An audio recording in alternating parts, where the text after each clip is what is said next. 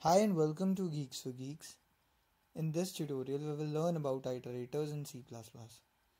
Iterators are used to point at memory addresses of containers.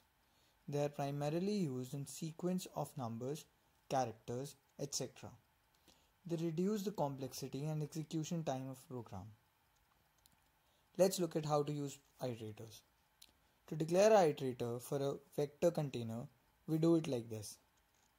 Just like we declare a vector, after that 2 colons followed by iterator and then the name of iterator. To use iterator in our code, we have to include the iterator library. Let's look at a few functions. First, let's see the begin and end functions. Begin and end function are used to return the beginning and ending position of the container. Since these are addresses, we need to dereference using the star operator. Here, I am printing the entire vector using iterators. Let's run this code.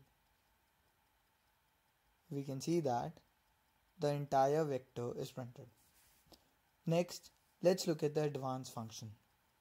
This function is used to increment the iterator n times as passed in the argument. Here, I am assigning the value of iterator as first value of the beginning of the vector. Then I am advancing the vector by 3. After this, we are dereferencing and printing the iterator. Let's run this code. We can see that the output is 4.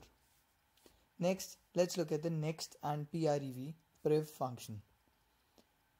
Next function returns the next iterator that the iterator would point after advancing the position mentioned in its argument.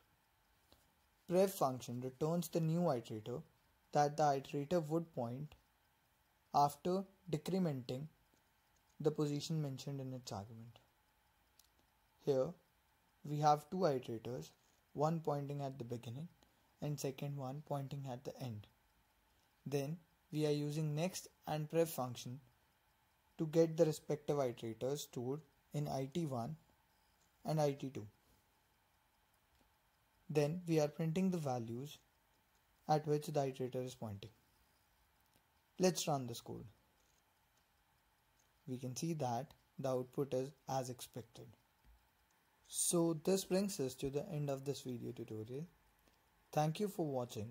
Please leave us your likes and comments in the comments section.